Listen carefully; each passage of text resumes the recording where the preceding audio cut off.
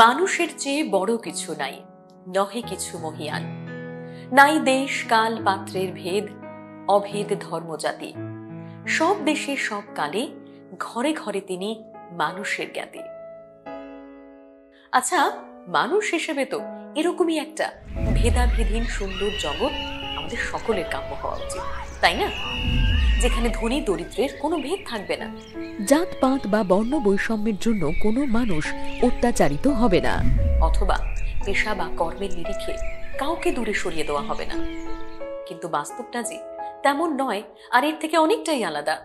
ইতিহাসের নানান আন্দোলন এবং বিভিন্ন সামাজিক বৈষম্যের শিকার হওয়া মানুষগুলোর অভিজ্ঞতাই তার সাক্ষী। তোমরা সবাই অলিম্পিকে গোল্ড মেডেল জয়ী বিশ্ববিখ্যাত বক্সার মোহাম্মদ আলীর নাম শুনেছ নিশ্চয়ই। I'm going to show you how great I am. I am the great. Float like a butterfly and sting like a bee.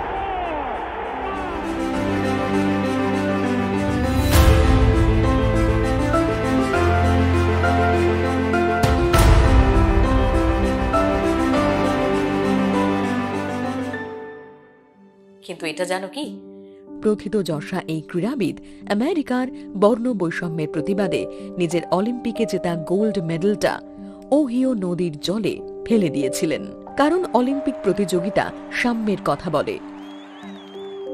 আর সেই প্রতিযোগিতায় স্বর্ণপদক জয়ী প্রতিযোগীকেও যখন বৈষম্যের শিকার হতে হয়, তখন তার কাছে ওই সোনার মেডেলটা নেহাতি গৌরবহীন এক ধাতুর স্মারকে পরিণত হয়, যা থাকা আর না থাকা সমান।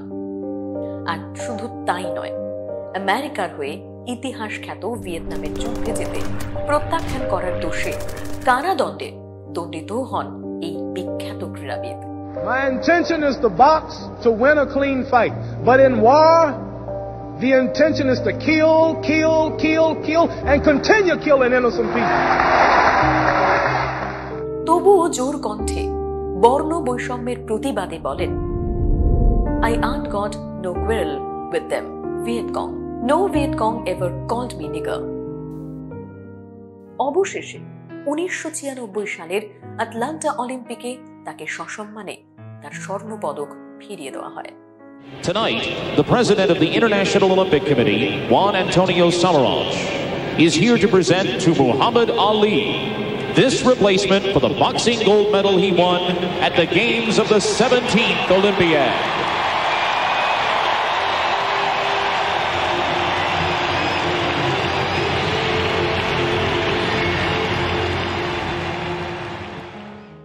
হ্যাঁ, এরকমই নানান বৈষম্যের ও তার বিরুদ্ধে সোচ্চার হয়ে ওঠার কাহিনীতে পূর্ণ বিশ্ব তথা ভারতের ইতিহাস।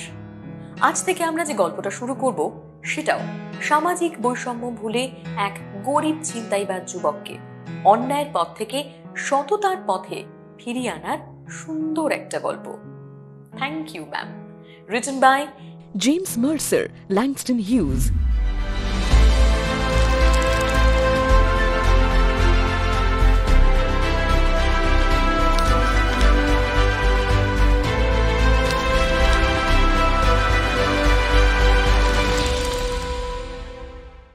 গল্পটা সম্পর্কে তো বিশদে জানবই, তবে তার আগে লেখক সম্পর্কে একটু জেনে নেওয়া যাক। চলো, এই এতক্ষণ যে বৈষম্যের কথা বললাম, হিউজের বেশিরভাগ লেখাই এই বৈষম্যকে কেন্দ্র করে।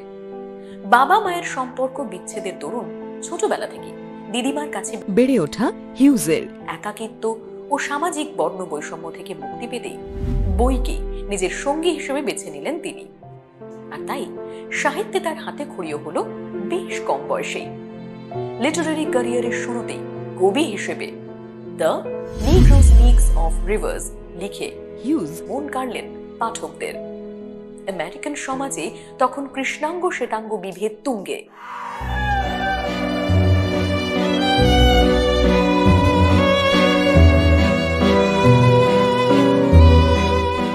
সদ্য স্নাতক হিউজ সে সময় নিজের লেখার বিষয় হিসেবে বেছে নিলেন আফ্রো আমেরিকান নিগ্রো সংস্কৃতিকে।